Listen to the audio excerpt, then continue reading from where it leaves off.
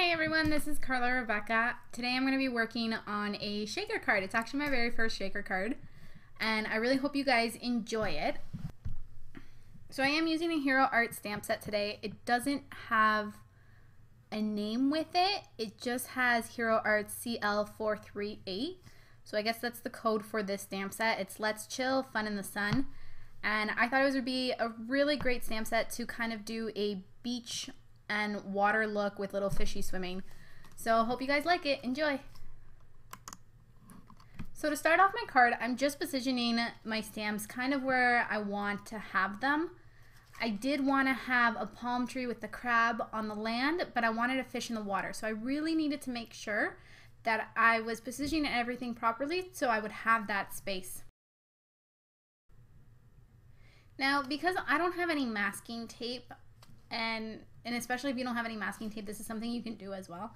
Have a general idea of where you want your layout to be on your card, and if you do have something that's dividing the background up. So in my case, I had the little island, which was going to be dividing up the sky and the water part. So what I decided to do was just cut out on another watercolor paper that the island in that shape that I wanted, and I would just be coloring that separately and placing that on top of my actual card to be able to hide any of the overlap of the sky and the water. So I'm just going to turn on some music and I'm going to speed up through the coloring process of the island, the background, and the little creatures.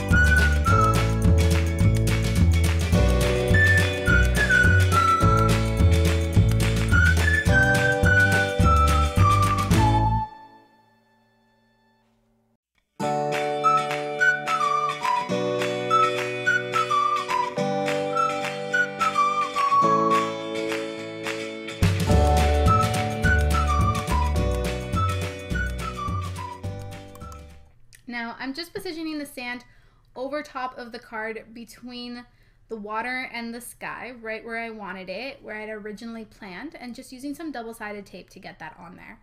I did leave it a little bit bigger because I wasn't sure how I was going to place it, so now I'm just cutting off the excess of it and then placing my objects. I wanted the tree and the crab on top of the land and the fish just swimming out in the water. So I'm using some foam adhesive for the images. I wanted them to stand up a little bit, give it a little bit of dimension.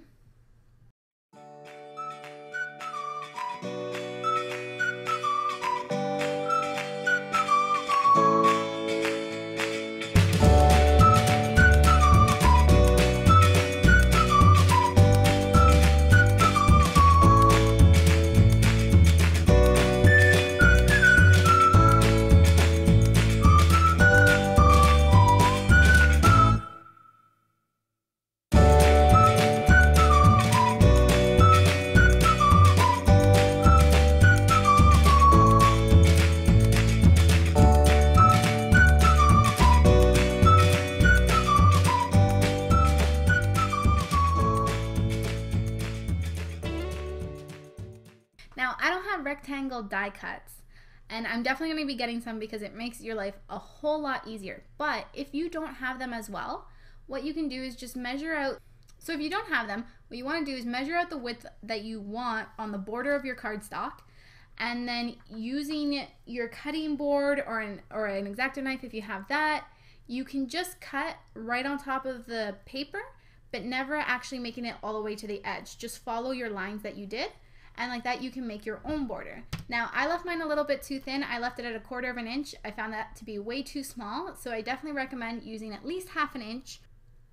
I put foam adhesive on the back of the border along the white edges. This is why I say it's a lot better to have a thicker border, because it was very hard to cut down the foam to these very thin pieces and place them alongside the border.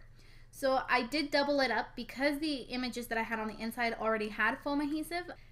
Now, I didn't realize that for some odd reason my camera either stopped filming or it just cut off the video, which it's done to me in the past, but I didn't notice it right away.